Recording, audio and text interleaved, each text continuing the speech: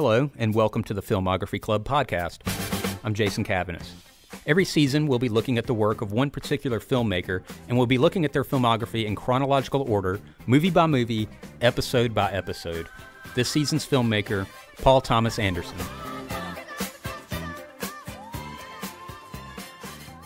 Whenever anybody's asked me what my favorite movie is, I have very proudly said Boogie Nights.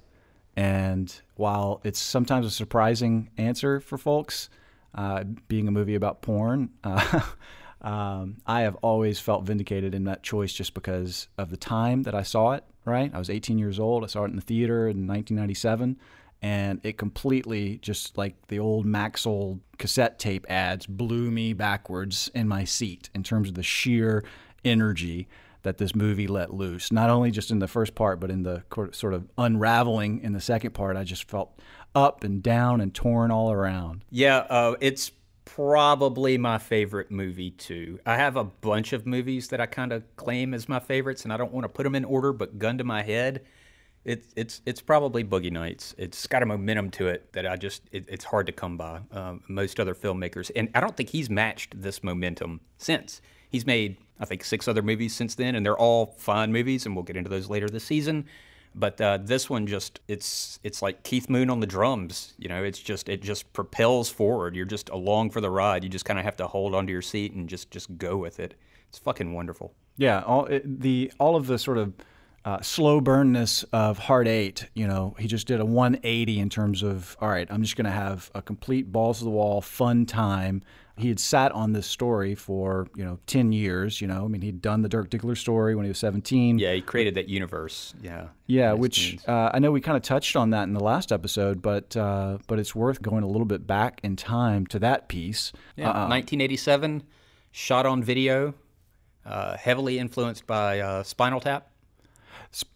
Heavily influenced by Spinal Tap, the Zelig, and the whole sort of faux documentary, the mockumentary style is what he kind of picked up on. And it was inspired in 2 parts, one by John Holmes and all of the sort of immersion that he had done in porn, which apparently he saw his first porn movie when he was 9 years old. Who? Paul PTA? Thomas Anderson. Okay. The opening of Misty Beethoven, like out of his father's collection, right? Okay. So that speaks volumes just in terms of the sheer breadth of media that he was exposed to from a very young age. Yeah.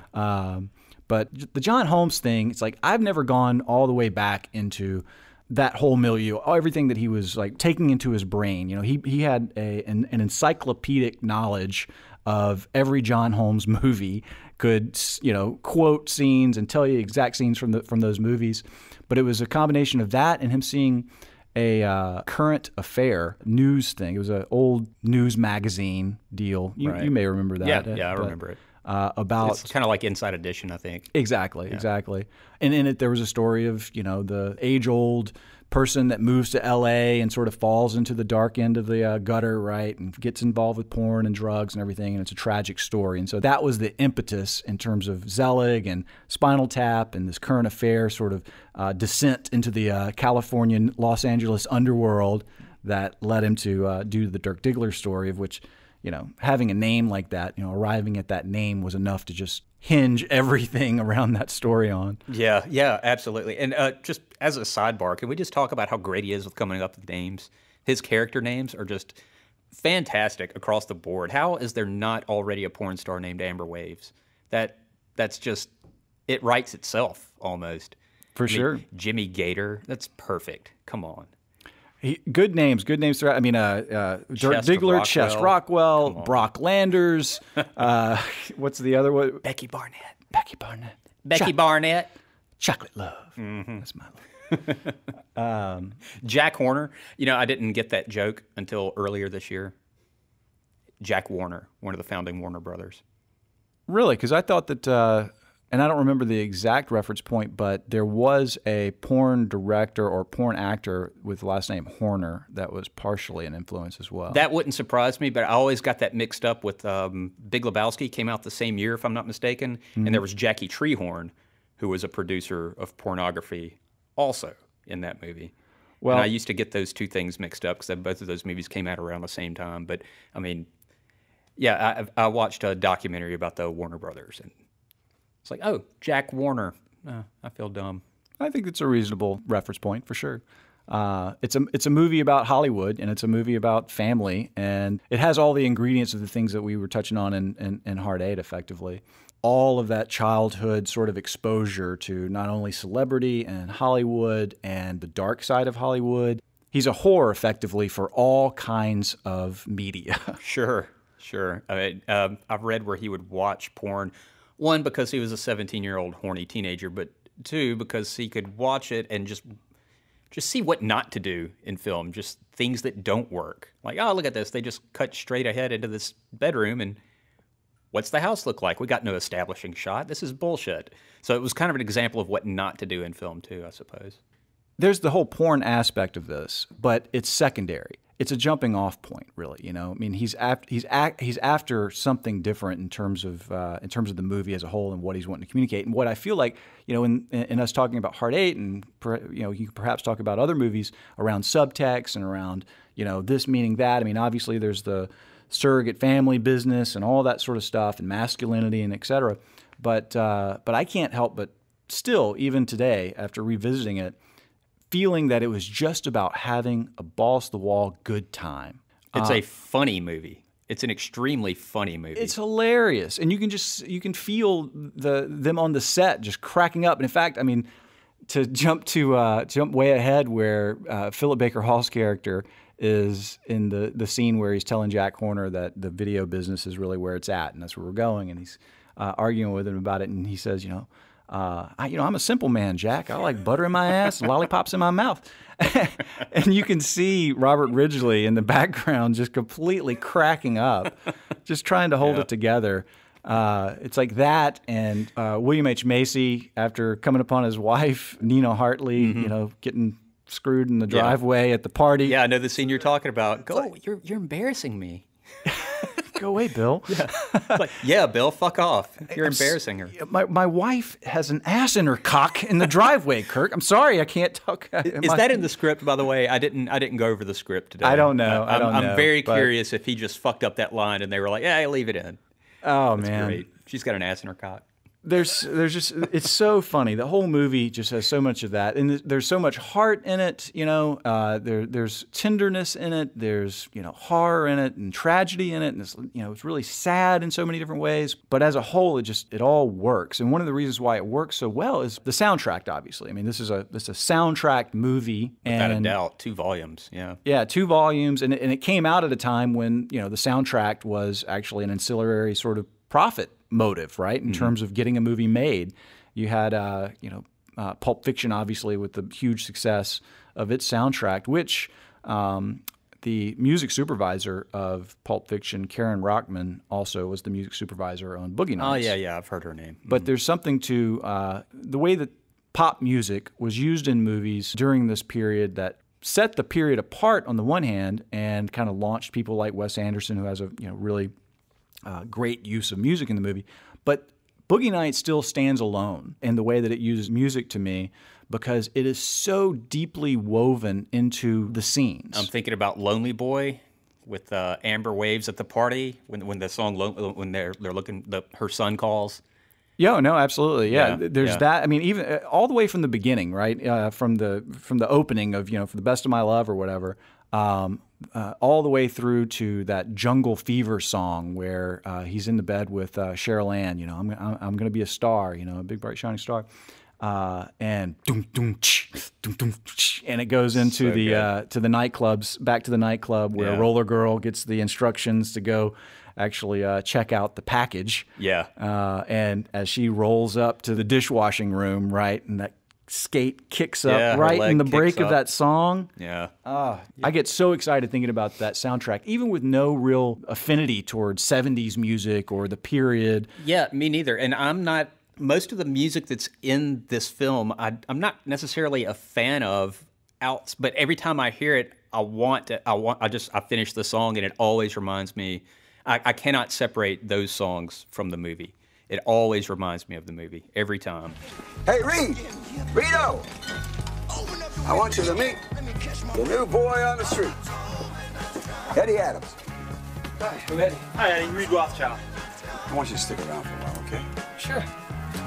Make him something special. So you live on the street? No. Oh, I thought Jack just said you did. Something interesting to me about the soundtrack, too, is how really on the nose it is. It doesn't feel on the nose when you're watching it, but lyrically, it speaks directly to whatever's going on, right? Jesse's Girl. Well, totally. Yeah.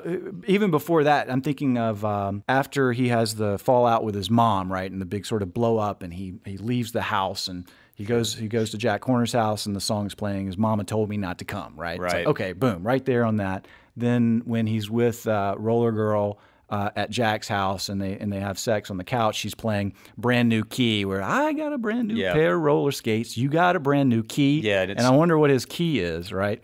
Yeah, no, I went deep on this shit because I've seen this movie a million times, so I didn't feel like I needed to watch the movie again to prepare for this conversation, but I did just start digging into songs, and you know how it is with Wikipedia, and Melanie, who wrote the song and recorded it, she still lives here in Nashville. She's like in her 60s or something. But yeah, I found an interview with her talking about that. And she's like, yeah, the lyrics don't really quite make sense, but the key thing is definitely a sexual innuendo. Yeah, oh, for sure. Easily, yeah, obviously. And perfect for that scene, you know, where she's finding his key for the first time. Another one is when Philip Seymour Hoffman shows up to the party and it's playing You Sexy Thing, right? Right, yeah, and he zeroes in, the camera does that, what's it called? What's Iris the deal? in. The Iris in, yeah. The Iris in. All of which, you know, we can't talk about Boogie Nights. Like, all this soundtrack stuff obviously is inspired by the great work of Martin Scorsese, right? I mean, his use of pop music throughout his whole career basically sets the stage for that kind of hyper-real energy that these things bring. And so much of Boogie Nights is on the shoulders of Martin Scorsese, all the way down to all of the sort of camera techniques that, granted, you know, Paul will refer back to French filmmakers like Max Ophuls and people who were doing a lot of kinetic camera work way back when, and that's ultimately what Scorsese was drawing from in terms of his camera movements. But from an editing perspective, all you have to do is really watch Goodfellas and Casino, and every photographic, you know, camera trick in the book is contained in those two movies that he just picks up and applies to his world, right? Sure, but he makes it a little more show-offy than I think Scorsese does, which is fine. That opening sequence is much celebrated. The sequence from Boogie Nights is what I'm talking about, of course, with good reason. Yeah. It's fucking amazing. There's a lot of moving parts going on there. I wonder how many times they ran through that. I think they did it in 7 takes. They ran 7 takes for that. Yeah, I believe it. And they had a secondary Steadicam operator on hand because they didn't know how many they were going to have to do. But to the point of, that opening shot, both being a sort of one-upmanship to the Copa scene in Goodfellas, the long, steady shot into the Copacabana, the intent to try to one-up that. I'm not sure if it's longer or whatever, but I did see where Burt Reynolds was not really enthused by or he wasn't really sold on any of Paul's excitement around how cool these shots were. He's like, all this stuff's been done before.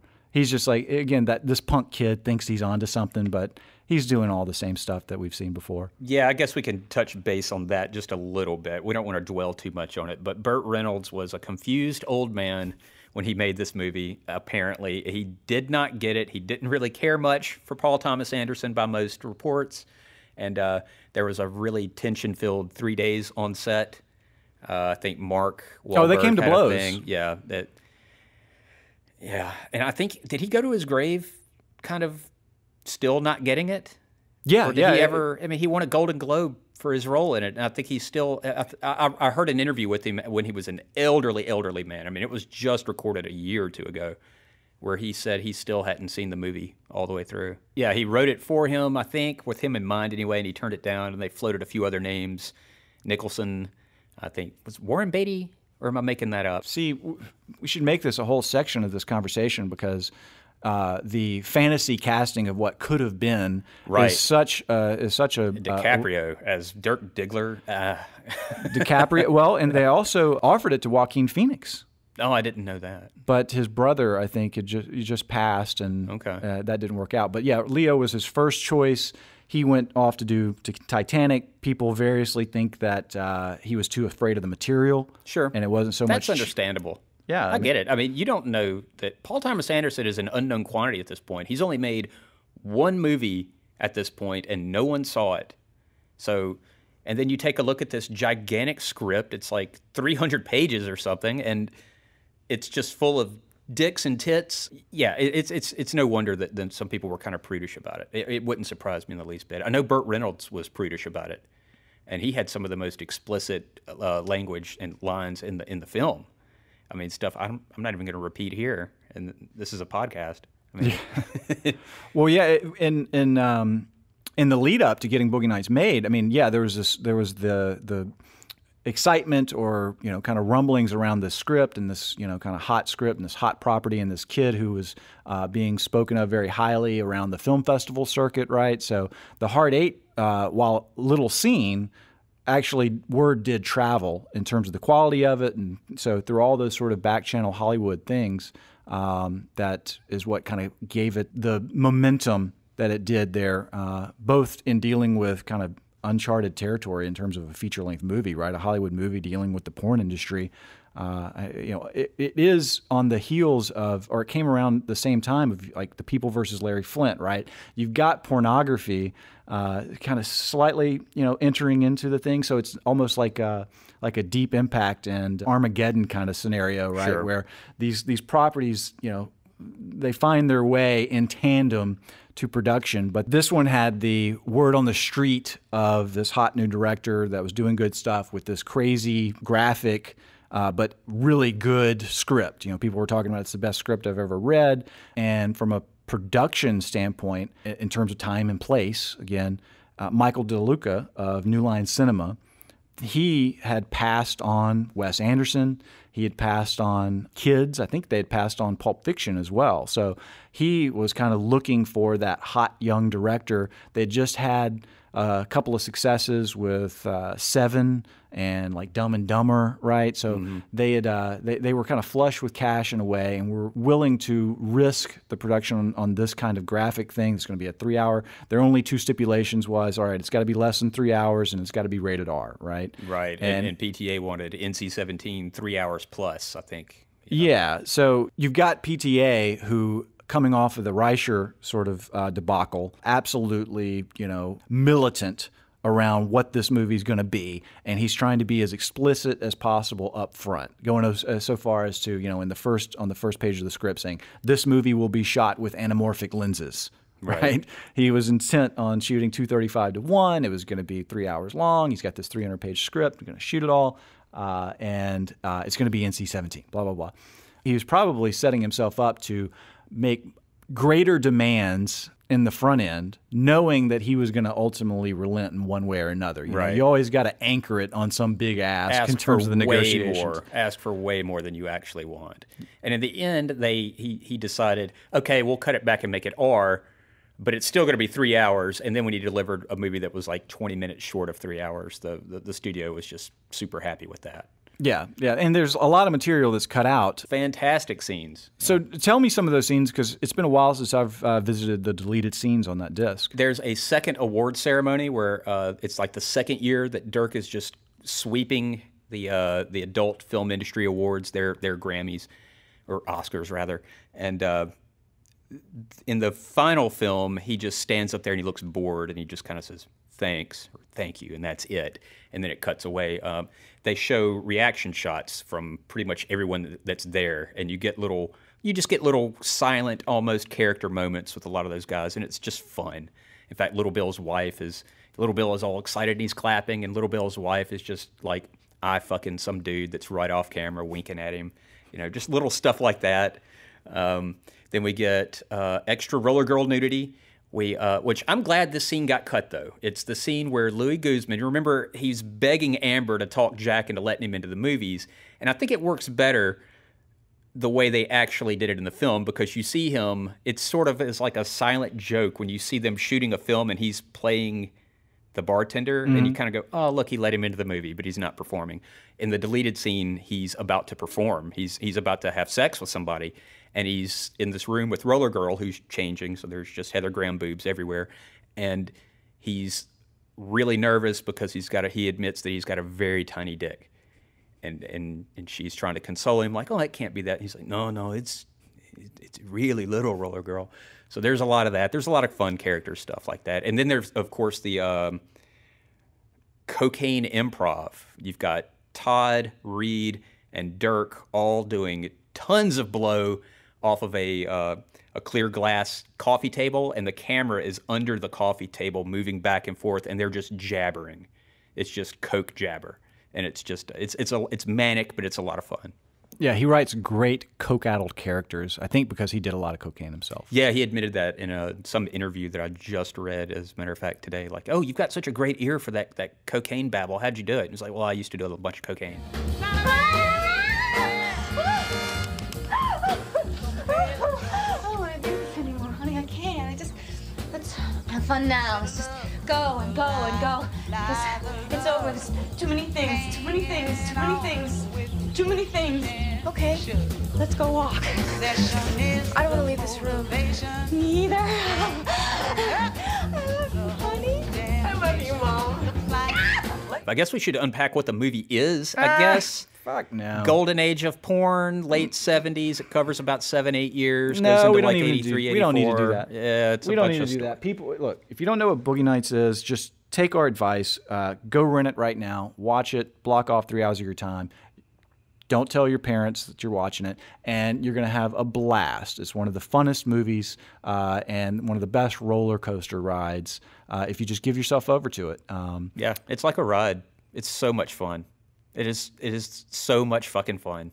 Probably my favorite movie. Lots of big fun being had in the movie, but there are still these undertones that are going on that kind of remain through, as a staple of his stuff. And with this being his second movie, in which it's like a cannonball explosion of a career, right? In terms of just trying to throw everything into this, but still yielding the same kind of considerations. The same things are on his mind around the need for family. All of these people are looking for some sense of place in the world, and they are being accepted into this small knit kind of group that becomes this extended family and this surrogate family unit that supports them, right? It supports them both economically as well as emotionally and with their drug habits as well.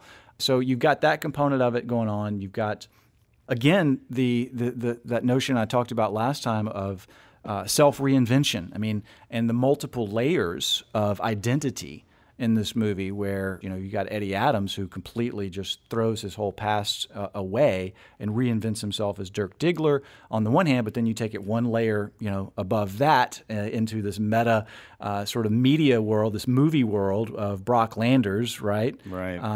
And that goes the same for all of the characters. Amber Waves, who's Maggie, and her, how these paths that kind of reach out from and puncture their current worlds, right? At the party, whenever the son calls, looking, is there a Maggie here? Maggie, right? Right. It's a tinge of pain knowing that she had just tried to be on the phone with her son, and there's that dangling thread of an old life that she's still trying to grab hold of in some way. As Amber Wave's character, anyway, she's since sort of completely reinvented herself as the mother figure explicitly, as stated by Jack Horner, and a mother to all those who need love. And refers to Dirk, throughout explicitly as, my baby boy, my little boy, etc. Then with Roller Girl, man, I mean, in the scene where it's the on the prowl scene in the limo, so hard to watch. And the kid, she does such a great job. It's heartbreaking when the guy recognizes her, and says her real name, and that look on her face. What was her real name? Brandy. Brandy, yeah, you're Brandy, right? You remember me? That was the same guy doing the pantomiming the blowjob at the beginning of the movie. But therein is that self reinvention, that sort of escaping of a previous life, which is done through the movies in this sense, right? So it's a marriage of not only what is this kind of preoccupation, and maybe it's not so much a preoccupation of self reinvention as it is just knowing that people often want to escape some aspect of their past and need to take control of it in some new way, married to his love of film and his love of media, right? So there's almost this fetishistic view of media and the mediums and the tools and the cameras. Insofar as like even on the first day of the set, going into the camera while filming Amber and Dirk's first sex scene. That's a great shot. I love it. It is a great shot. Just two cameras pointed at each other, really, but it's wonderful. And it does a great job of desexualizing the scene. Yeah, I love the fact that despite this movie, a lot of people think this movie is about porn. It's not about porn. I mean, it's a tired old cliche. The movie's not about porn. It's about family. That's all true. But it takes place in that world. That's the setting, and it's all treated completely mundane. There's nothing remotely sexy about any of the scenes that deal with that. It's all treated as the only person that really gets heated about that stuff is Little Bill, I guess. But that's how the sex is treated in the movie is interesting because it's exactly the kind of magic trick that he has to pull in making this studio movie that can be or has the possibility of being so graphic and so sort of abrasive to an audience, right? He's got all these likable characters, and yes, they are going to have sex with one another in one form or another. They're going to be nude, but there's never an overt sense of sexuality to it. And there are, I think, specific filmic techniques that he does, such as in that case, in that first scene, right? It's the first real sex scene beyond the audition. The audition scene. Of which we can speak to that too. I mean, when she lays down on top of him, we cut to Jack Horner, and that's wherein it establishes him as the voyeur watching them, and us as the audience, effectively through his eyes, becoming a voyeur, establishing us as that voyeur, and it removes us, right? It makes us the observer.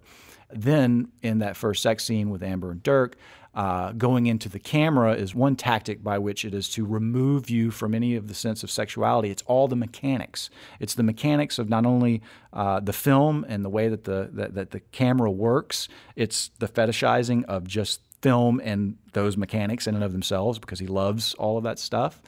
But when you do actually cut into the scene, right, you're either mediated through the camera itself, through the faraway viewfinder, or you are seeing the actual inset of a 16mm film reel of this. And it's only whenever you cut into the scene itself, back to 35mm, you're in that kind of, that handheld, kind of right on top of them, really kind of uncomfortable close-ups that is in no way, about, again, sensuality. In that scene, it's really about Amber bringing him in, right? She's getting closer to him, both as that mother figure, and it's really weird how maternal she is in that sex scene, where she's like, "Are you okay? You're doing great, honey. Yeah. You're doing great." Like you would be saying it to your child who just did their sort of school performance. Yeah, I think she even throws a look towards one of the other people when he says something that's completely naive, like, we can just go right into the sex. You guys can just go right into the sex, and he's like, "Well, if that's okay with you, Amber," and she just has this look on her face, like, "He's so sweet. He's so sweet. Aw, that's sweet." She's just, like, "Yeah, that'll be just fine." Yeah. Just come on my tits. Come on my stomach. if you can. Fucking weird. If you can, just come on my stomach. It works in the movie, folks. I know it sounds fucked up, but. Do you want to practice your lines with me? No, I know it. You look great, honey. Thanks. Does he want me to keep going until I come? Yeah, you just come when you're ready. Where should I do it? What do you want? Wherever you tell me. Well, come on my tits if you can, okay? Just pull it out and do it on my stomach and my tits if you can. Yeah, no problem. It's a job, right? It's a job for mundane. everybody. It's mundane for these folks. There's a lot of standing around when they have to reload the mag, and it's just, them standing there, and it's very mundane, just boring stuff. And I'm glad that the movie doesn't make me feel like a creep when I watch it. It could have. A lesser filmmaker would have just put tits all over the place, and it would have been just the most explicit thing ever. But I don't feel creepy watching these people have sex with each other. Which is always a good thing. Let's talk about the cast. Big old ensemble cast. This movie differs from his first film, Hard Eight, in that only had about 4 characters in it. This one has an ensemble. There's about 15 main characters, I suppose, something like that. They pretty much all get arcs.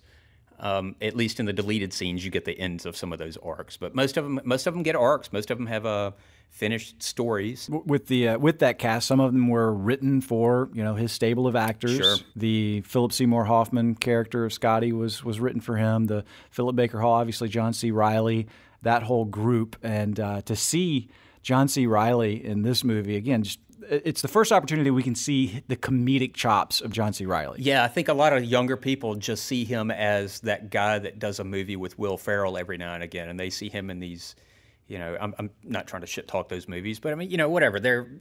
They are what they are. They're fine for what they are, but they don't really swing for the fences in the way that a movie like Boogie Nights does, and he is just hilarious in this movie. The first time we see Reed, when he's making margaritas and he has no idea what he's doing, and he's that whole conversation about how much do you lift, how much do you squat, and that whole thing, and have you seen that movie Star Wars? Yeah. People say I look like Han Solo. Yeah, I know, it's so great. Really? Yeah. And really, it sets up the dynamic between them because they kind of become this dynamic duo, right? Through Dirk Diggler and Chess Rockwell and Brock Landers and Reed Rothschild. Reed Rothschild. But even in that first meeting, it's like two adolescent boys, right? I mean, they're just kind of riffing on pop culture and that kind of early competitiveness, right? So he's the new boy on the street, and Reed Rothschild, he's seen this before, right? So he's like, yeah, I'm gonna kind of feel you out, you ever work out at that gym, Gold's Gym? He's like, oh, never, I'd have seen you there, right? It's like these little nags or whatever. Yeah. And then it's fun to see the power dynamic shift because as Dirk, sort of ascends his stardom, Reed becomes sort of secondary, and he's wanting to support him, and maybe he's the entry he's the sidekick. He becomes that sidekick in a way. Sure. The other thing about so many of the characters in this movie, them in particular, is how endearingly dumb they are. Yeah, one thing you'll notice when going through Paul Thomas Anderson's films is that he kind of has an impartial camera. He doesn't really judge the characters too much as a director. He just sort of lets you figure it out. The movie doesn't come right out and just celebrate porn culture, but it doesn't also explicitly say this is just depraved either.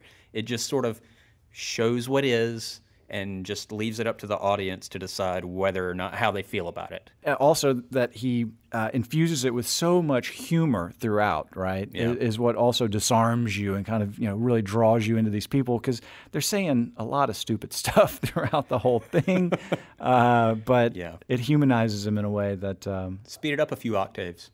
You heard him. Speed it up a few octaves. These are great. Yeah, those are really cool. Are they lizard? No, they're Italian. I'm gonna fucking buy these. $2, right? My card, right? That is incredible, but doesn't it make you nervous when you're dealing with all those evil forces? Horses? What? No, the evil forces. Evil? No, man. It's not evil. It's an illusion. Yeah, it's confusing. Thank you. He's obviously a great writer, and it's one of the things that that positioned him in order to be a filmmaker, to do what he wanted to do. Is that he knew from the beginning that there's a dearth of material out there. I'm going to write what I make, and that's going to make me valuable, and it's what's going to give me leverage in terms of being able to make the movies I want to make. I'm going to write something that people want, right? Create the demand just in that. You can see even throughout the rest of his career and the rest of his life with his kind of low culture loves and high culture loves. He just kind of runs the gamut, as I was saying earlier, going on into his love of Adam Sandler movies, which leads to Punch Drunk Love. Baffles me completely. That just baffles me. I've never heard PTA say a bad word about another movie or actor, though. So no, I think he ultimately he recognizes that making movies is hard. And what was the anecdote recently with John Krasinski, right? Oh yeah, John Krasinski apparently just had something negative to say about a movie that had just recently come out, and he said that Paul Thomas Anderson sort of pulled him aside, said, "Hey, don't do that." A lot of good work went into making that shitty movie. A lot of people did a lot of great work, and so the movie didn't work. It's not necessarily those people's fault.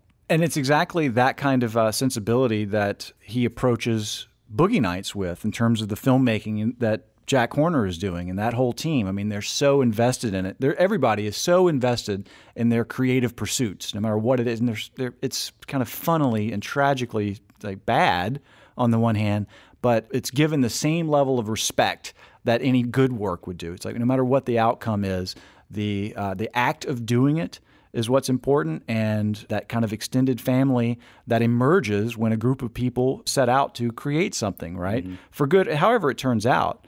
It's that world that obviously he was looking to create for himself as a filmmaker, and the group of people that he surrounded himself with throughout his whole career and his actors, et cetera. I think that it's a respect to the art of filmmaking that he affords even the lowliest of filmmakers in the porn industry. Sure. Angels Live in My Town. That's the Citizen Kane of pornography, apparently, in the Paul Thomas Anderson world. You know, it was Jack's vision, his idea to make a film that was true and right and dramatic, and he did it. You know, he finally made it. Well, I mean, I don't know about all that, and you know, you can't go without saying that. Well, he thinks he did. Yeah. Well, Tarantino recently came out saying that was one of his only beefs with Boogie Nights, was the fact that, you know, this filmmaker who he was saying, the filmmaker who he was based off of, an Italian name that I can't remember right now, would never have seen his work as thinking. He would have known that it was bad, right? He wouldn't have thought that it was good the way that Jack Horner did, which I just think Tarantino should shut the fuck up. You know, he's trying to map his own expectations onto the movie in a way that's unfair, and it's exactly the self-belief that Jack Horner has in terms of realizing his own dreams through this new work. That was the impetus of Dirk Diggler, right? And like, this is the opportunity. That's what binds them together, right? It's one of the things that when the prodigal son returns towards the end, that gives him that entry point to Jack. You know, I mean, things eventually blow up in a coke-addled, you know, flaccid rage, and he goes off into uncharted territories, right? And that's sort of where in the 80s, which we really should break this up into two parts, where we talk about the 70s side of this, because that is one part of the movie, everything's on the up, and then the 80s part of the movie when everything's on the down, right? Yeah. It's that, all right, it's all fun and games until somebody gets hurt. Here are the consequences of all these life decisions that we made, right? And so the first part being so fun and so much energy, and all leading up to the New Year's Eve party, where, again, great music choice with the song that Little Bill is going into the house with, and then coming back out and finding his wife, and ultimately committing suicide. It's double murder suicide, yeah. Double murder and suicide. It's like boom, and then smash cut to the 80s. It's funny to think of it in terms of that political transition from the me generation of the 70s, right? Kind of coming off the late 60s and the whole hippie and peace and love, and now we become a very sort of narcissistic and self-serving 70s kind of culture, wherein it's disco and having a good time and just blowing it all off and blowing off steam and doing lots of drugs, of which, you know, they're the fun kind of drugs, you know, the more laid-back drugs, a lot of pot and Quaaludes, and then the cocaine the years. Cocaine years kind of come in, and now we're off into you know, a conservative Reaganite 80s, where the fallout of that generational sort of shift is hinged on film to video. There's the mythologized and fetishized film, you know, of Jack Horner's, and cinema as meaningful. And it's at that party where you have Philip Baker Hall show up, Floyd Gondoli. He's there to tout the next generation, and he's got the young sort of amateur actors. It's a whole new kind of thing, and now the world is changing, and now everybody has to adapt to it, and it's all about capitalism. You know, he's the money guy. You've got the colonel there who's been putting up the money, but ultimately there's one layer above him, right? Where Floyd Gondoli's got his own sort of angle out in the world. He might actually be one of the funders of the colonel's operations, right? And now that he's finding the distribution network on video, and he sees that he can make more money with less investment, that's naturally what's going to happen. It's what we actually see happening today. It's kind of funny that that Paul Thomas Anderson, you know, is really holding out the old guard ranks along with Tarantino and Christopher Nolan for the power of film, the majesty of film still being something as a medium to hold on to rather than embrace what is a very good video today, but nonetheless it loses some power, and it's exactly that power that he had early on in Boogie Nights. This is the future. Videotape tells the truth. Wait a minute. You come into my house, my party, to tell me about the future.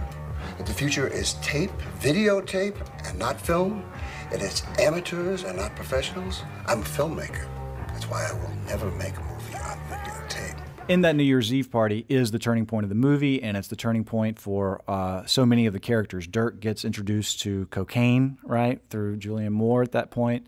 Right. The Scotty character who has manifest his adulation and sort of obsession with Dirk and buying the car, right? And that whole sad, so cringy and sad. Oh, but yet another idiot. Yeah. Oh, but that is such in so little time. Philip Seymour Hoffman is able to sort of inject so much humanity into that. We've all been in that situation. When Philip Baker Hall comes in, there's that song playing, another kind of on point with Driver's Seat, where Floyd's essentially getting into the driver's seat of Jack's whole filmmaking operation.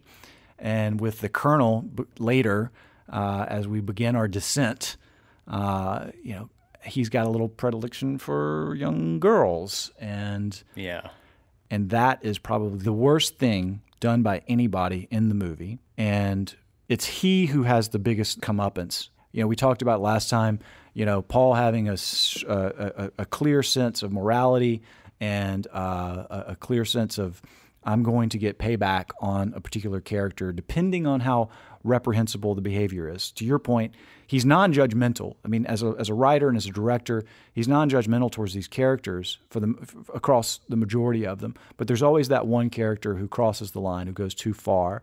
And the Colonel is definitely that in this. Yeah. And while everybody else has a relatively small arc, they go to dark places, they are able to emerge out of it.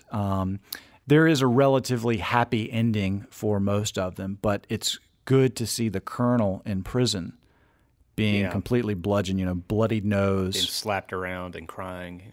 Yeah, that's the one instance of, I think, his clear sense of retribution showing up in the movie. This is a fine life you've made for yourself. Really should be proud. I mean, really. Yeah, fuck you. Your fucking films suck now anyway. The Colonel has his retribution, but Dirk and Roller Girl, especially, and Jack in his moment of having just kind of fallen to the bottom of not wanting to do video, not wanting to. I mean, he's had to reinvent himself in the face of this video stuff, and it's in that Clementine's loop period, right? Right. With Roller Girl in the limousine with the guy that we were talking about. Therein too is retribution, right? But it's not so much retribution against them as it is like the confrontation with oneself of how far you have fallen. Yeah, they beat the shit out of that guy, but it's their low point though. Even though they're the ones administering this vicious beating, it's their low point. And that character was just used to highlight what these guys were really uptight about, like, say, Roller Girl being outed as Brandy and that whole discomfort with that.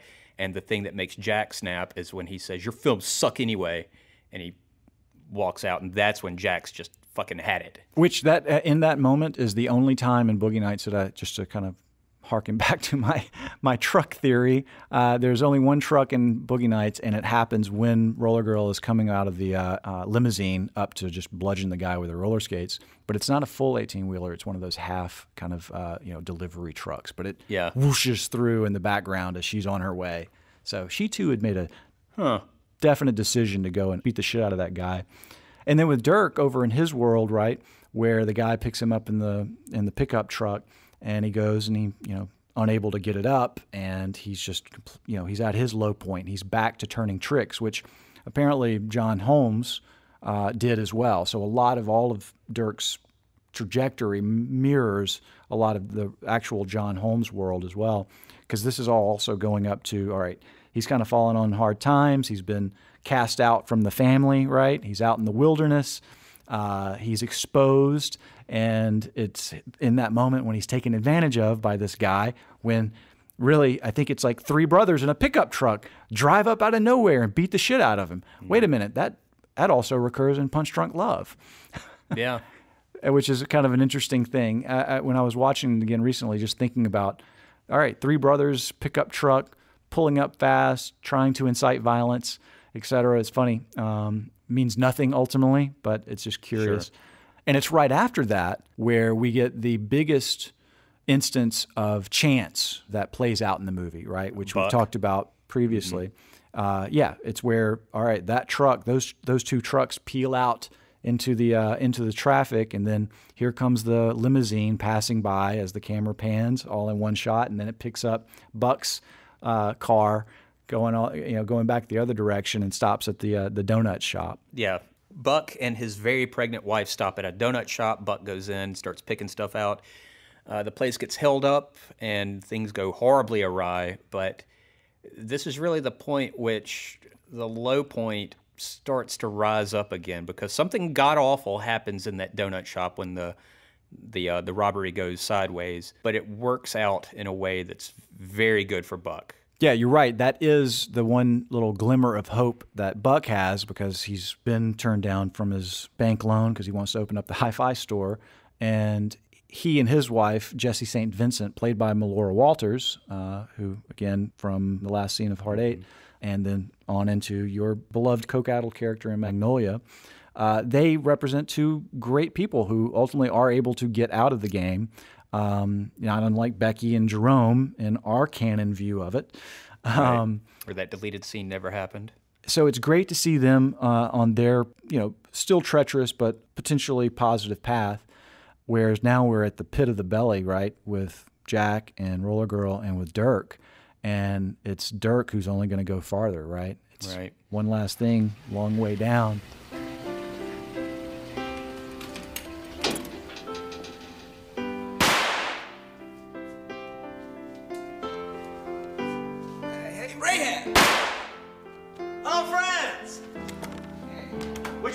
The climax of the movie is one of the most iconic set pieces in all of cinema, from my perspective. It's like, that's not an exaggeration. Yeah, that's pretty much true.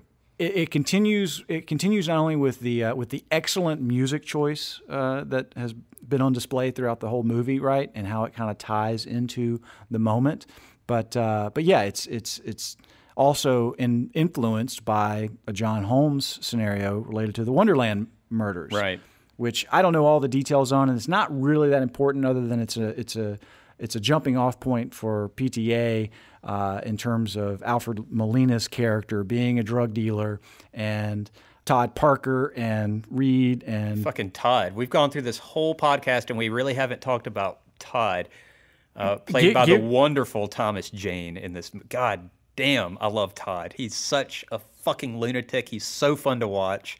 Just him talking about what's under the hood is just the shit. I could watch that. I could watch Todd all day. In the master bedroom, under the bed, in a floor safe. Understand? What the fuck is the matter with you, Todd? Let's go. Todd, come on, man. Shut up, Dirk. I told you I got a plan. I got a very good plan. It's manic. It puts you on edge. Every actor, and they say the crew member was on edge. Every time Cosmo lit a firecracker and it popped, everybody in the room would jump, with the exception of Alfred Molina's character, because he had an earwig in his ear and he was listening to that Night Ranger song.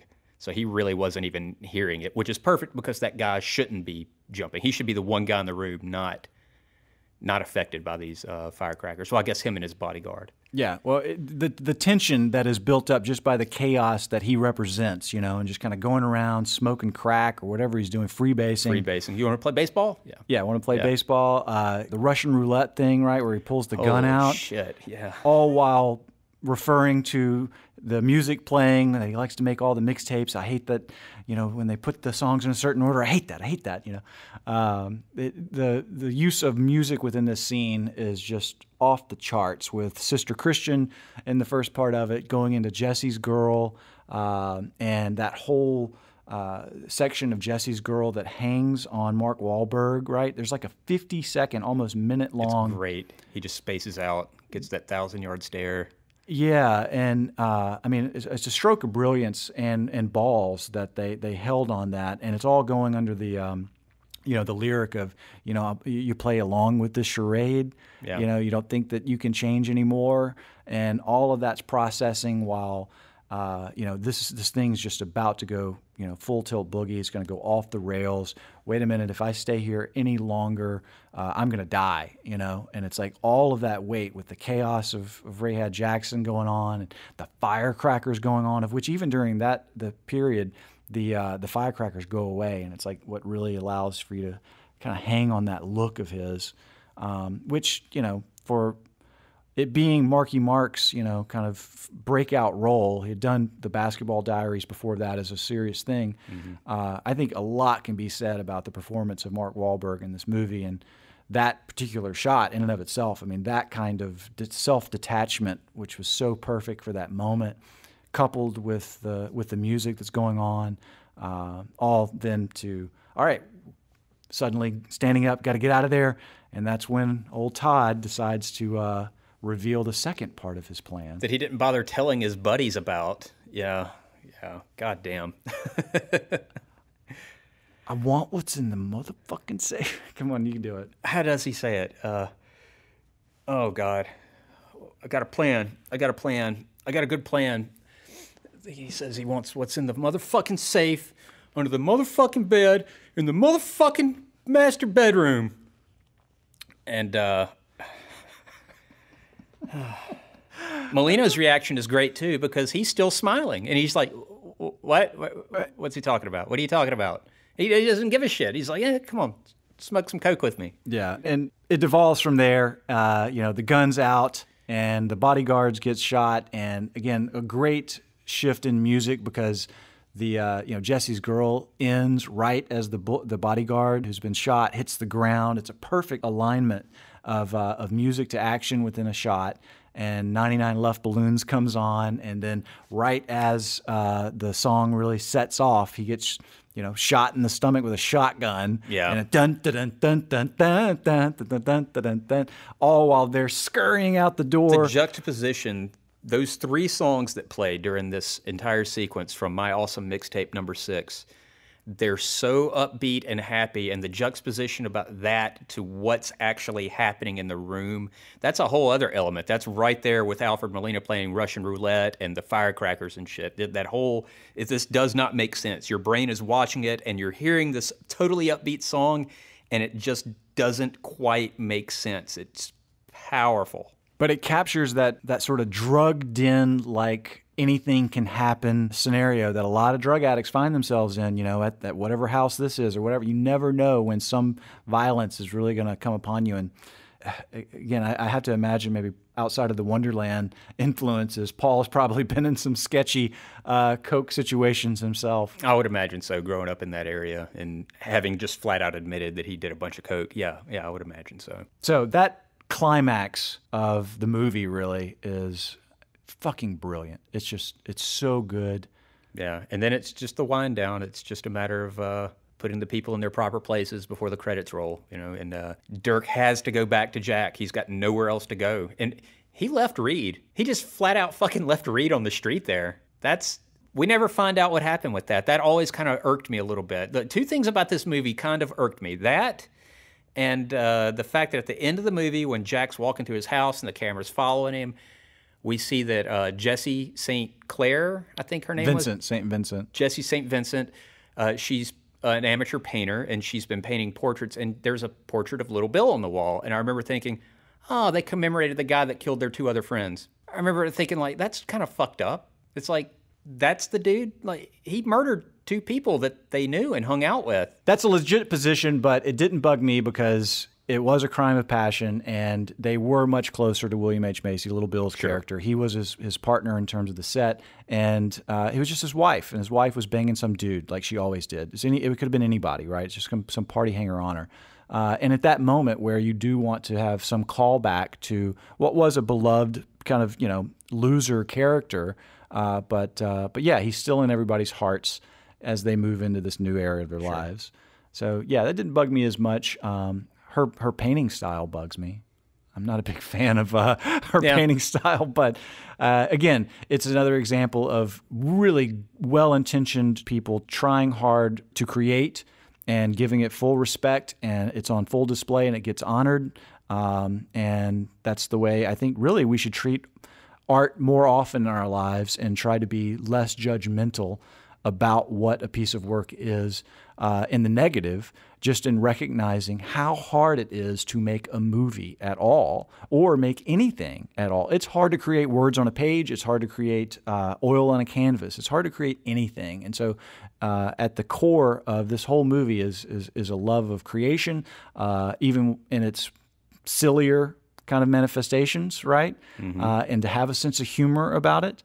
But yeah, that's partly what makes the movie so successful is it treats everybody's actions, no matter what it is, without judgment, and you can see the good intentions even amid bad circumstances. They're trying to lead good lives even amidst what is, from the outside considered kind of a low life kind of profession. Sure. Yeah. That's well put. I just wanted to come and say sorry, And, I just want to know if you could help me, Jack. I need help. He returns home, Jack, open arms, recognizing that Dirk is what afforded him like a whole component of his career that he had been aspiring towards. And of course, everything kind of hits the fan. But they welcome him with open arms. And that again speaks to the family side. It's like he was the son figure of Jack and Amber, and mom and dad. They take him back in without question, without hesitation. And nurse him back to health. Yeah, that shot of Amber with him crying in her lap and she's stroking his hair and, giving him water and stuff. It's very, very matronly, very motherly. Well, they nurse him back to health, and that's where we leave him in the dressing room, ready to get back on camera. And that is the big reveal. Yeah, the big reveal at the very end of the movie. And he's playing his character again, too. He's playing Brock Landers, return to form. And that scene, is so blatantly Raging Bull, yet another kind of Scorsese reference point for it. But it's okay. I mean, it works. It's a callback to the earlier scenes. There's lots of mirror type talk, of which is pretty standard in these types of things where people are trying to amp themselves up. It's a good device. And then the big dick that the movie's been about actually comes out. Yeah, you actually get to see the big dick at the end. Yeah. So there's some closure there, right? It's like Jaws. Yeah, don't show the monster. Yeah, originally I think they intended to show it in the first scene or the first sex scene, but back when they were aiming for the NC-17. No, I can't say that. I think that it was probably deliberately chosen to not do it sooner in the process, just because they understood that it was going to be. It was so much more fun to see the reactions of everybody else, even in that first scene where Becky and Reed are tilting their head to the right. And Kurt takes his eyes away from the camera. Yeah, and these are seasoned porn professionals too. And Scotty, Philip Seymour Hoffman's just kind of like hot and lustful, like almost hyperventilating as the sound man. God damn, what a treasure. The Colonel at the pool party. That was wonderful, yeah. Jack tells me you've got a great big cock. May I see it? And just the his forehead, the wrinkles in his forehead just go away as his eyebrows Paul raise. Thomas Anderson knows when to let that camera linger, man. And he did it in Hard 8 when the lights come on and Sidney's looking around the room like, what the fuck is going on in here? But he never shows what's happening in the room, or he doesn't for a while. And when he lets the camera linger on Dirk's face during the drug deal, and then the Colonel when he sees Dirk's dick, and Dirk walks away. That scene's over with, and yet he's still just standing there looking in the same general area that he was just looking at, just with this dumbfounded look on his face.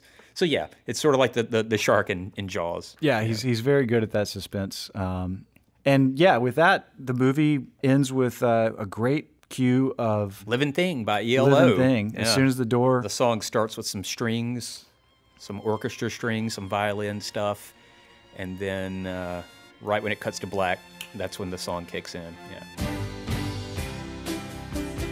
All right, closing thoughts on Boogie Nights. We've covered a lot of ground. Yeah, obviously we're both big fans of this movie.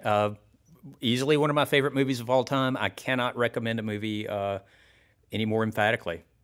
It's don't be afraid of the subject matter. I mean, it's an adult movie for sure, but it's not an adult movie. It handles all that. It handles the subject matter very tastefully.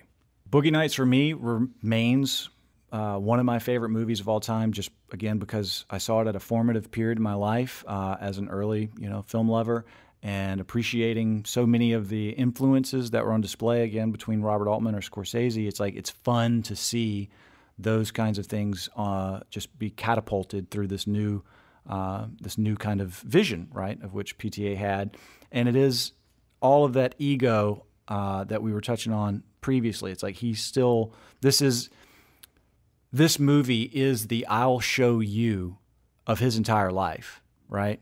For every instance where he met some sort of obstacle or hardship or someone's questioning of his abilities, he packed it all into this movie in such a great way. It completely showed the range of what he is capable of at such a young age, with such a level of craft and sophistication in the way this thing is put together, that made him a force that you couldn't ignore, right? Yeah, this was his coming out party. It's his second movie, but like we covered last episode, nobody saw Hard Eight.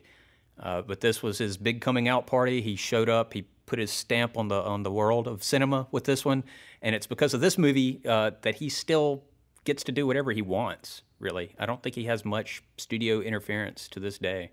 Well, it's certainly what gave him final cut on our next movie, Magnolia, and so all of his hard work in maintaining his vision through to the end, right, fighting tooth and nail for every choice, finds a whole new level in Magnolia, which comes next. Yeah, that's where he truly had final cut, and we will definitely get into that one next time.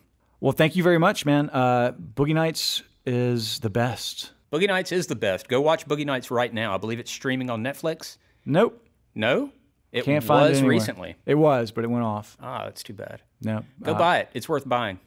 Go buy it. Boogie Nights is the best in terms of a movie. I don't think it's his best movie, but I think it is the best in the sense that, that movie's the best.